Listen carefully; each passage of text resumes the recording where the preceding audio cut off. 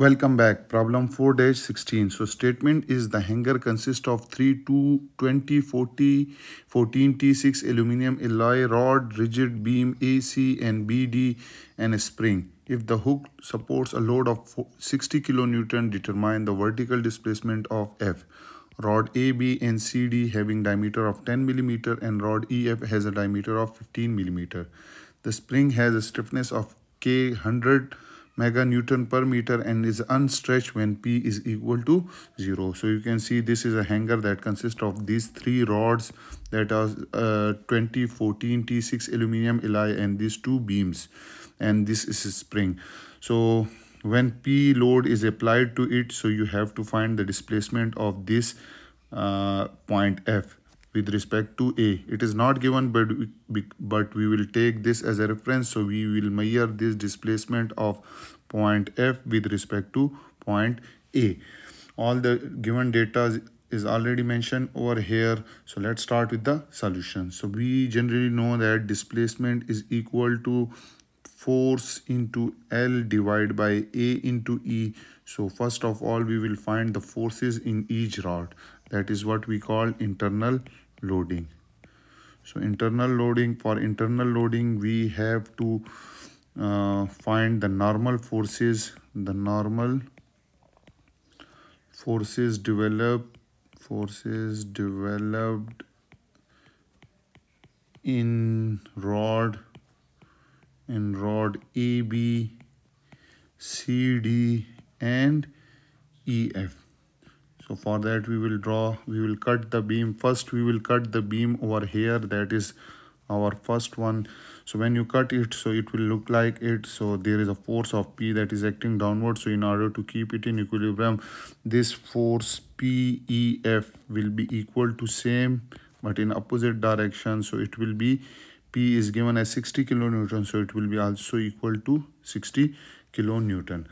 Now when you cut, if you want to find the forces in rod A, B and C, so you have to cut it over here. So when you cut it, it will be like this.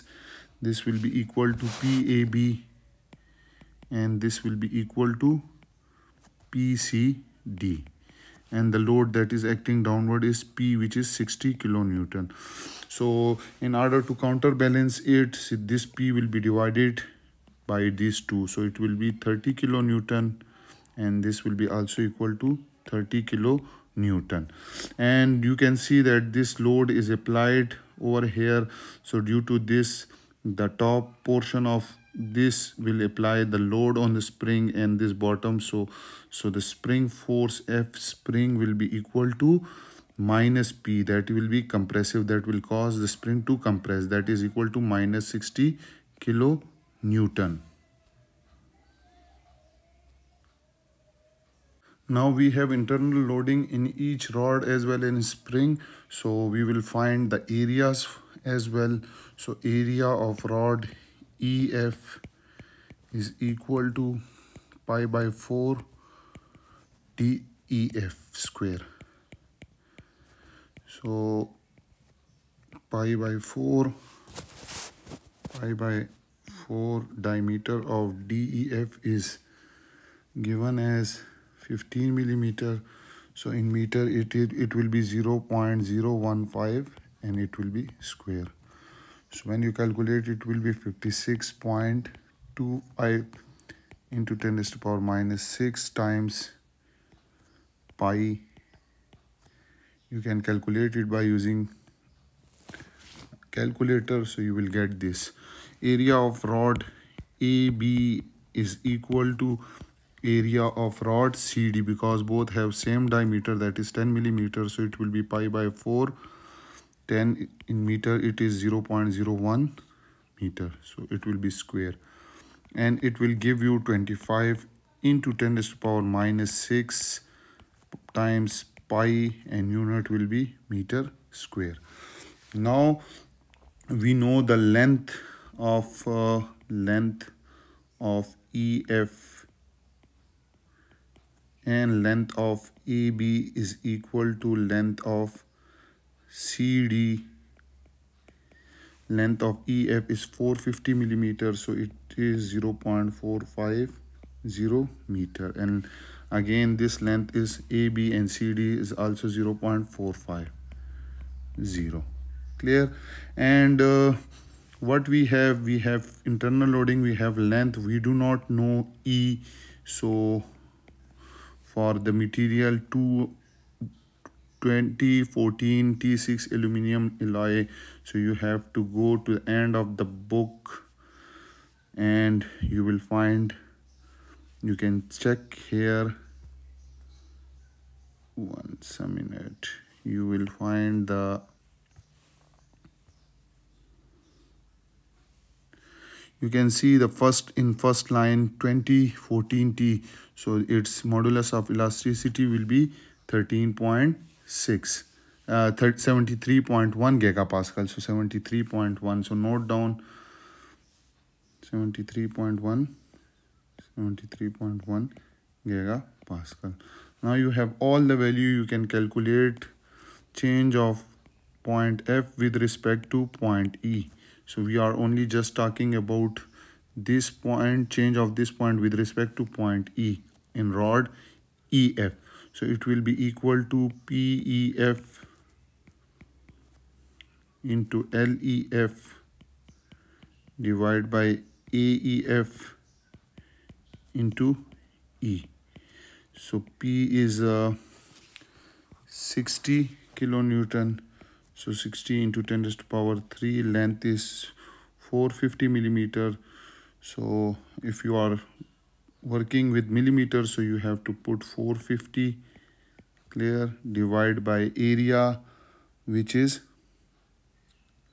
56.25 into 10 raised to power minus 6 into E is 73.1 into 10 raised to power 9 gigapascal.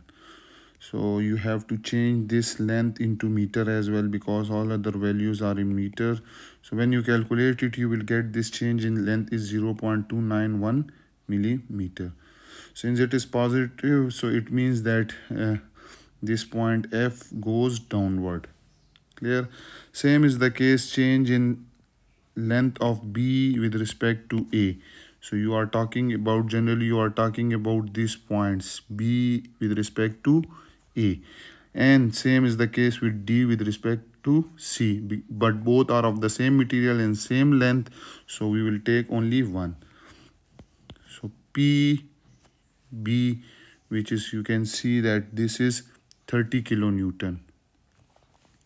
So 30 into 10 raised to power 3 multiplied by length, which is 0.450, divided by area, which is 25 into 10 raised to power minus 6 times pi. Here we have also pi. Okay. Multiply by E, which is 73.1 into 10 raised to power 9.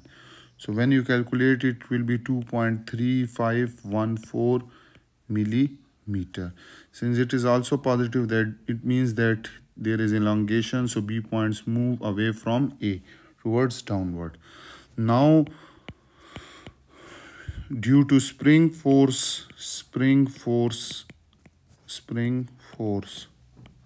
we have F spring is equal to K into change of E with respect to B. So because this spring force, this E points move with respect to B and it moves downward, so this we will find this deflection. So this deflection E with respect to B is equal to F of spring divided by K. So F of spring is minus 60 kilonewton, so minus 60 into 10 raised to power 3. Clear? And K, we have been given K is 100 mega Newton per meter. So in term of 100 Newton per millimeter, so it will be 100 into 10 raised to power 3. 100 into 10 raised to power 3. Okay. So let me check. Okay. Here 10 raised to power 6 Newton per meter. So if we check a 10 is power 3 divided by 10 is power 3 into Newton, so 100 kilonewton per meter. So this will cut with this, and this 0 will cut, so we will left with minus 0.6, and the unit will be in millimeter, because the K unit we have put is Newton per millimeter. Okay, now we will find also this negative sign shows that E points move downward toward B, because this will compress, so it means that E points move toward downward. Now total deflection of point F with respect to point A is equal to displacement. This displacement, let me show you this displacement, as well as the displacement in rod EB. The displacement in rod AB and CD are same, since, and this displacement plus this displacement. So I will write displacement of B with respect to A plus displacement of E with respect to F plus displacement of E with respect to B. So put the value 2.3514 plus 2.0901 plus 0.6. All the displacements are downward. Clear?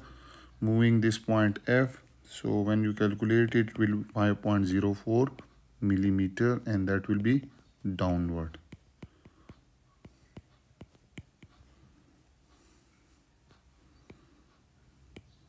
And this was all about this problem 4-16. I hope you have enjoyed this video. Subscribe my channel for further videos, and if you have any question, you can ask me in comment section. Thank you.